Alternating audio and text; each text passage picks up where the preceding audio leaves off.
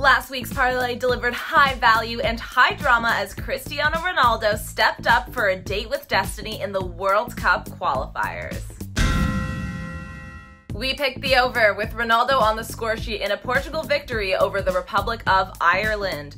But with 85 minutes on the clock, Portugal were 1-0 down, with Cristiano somehow missing a first half penalty that would have seen him break the men's international goal-scoring record.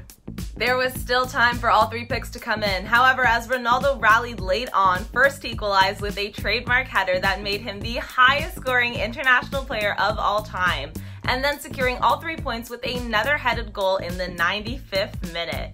Shifting back now to the EPL, on Saturday, Ronaldo will make his second Premier League debut with all eyes on Manchester as CR7 graces the Old Trafford pitch once more in what should be a routine victory over Newcastle. At the top of the table, Chelsea look to continue their powerful start to the season with another dominant performance against strugglers Aston Villa. Having already added goal machine Romelu Lukaku to the roster, Thomas Tuchel pulled off another coup in the transfer window with an 11th hour loan signing of Saul Niguez.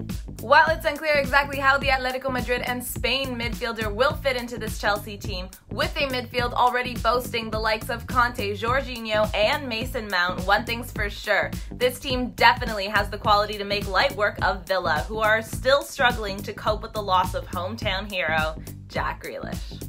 At the other end of the table, Arsenal are rooted to the bottom after their worst start to a Premier League campaign in over 60 years, and they'll face fellow basement dwellers Norwich. Chelsea loanee Billy Gilmour could make all the difference for Norwich on the day. The young Scot is a true star in the making, and with his calm, unflustered presence pulling the strings in the midfield, the Canaries could easily do enough to come away from the Emirates with a draw.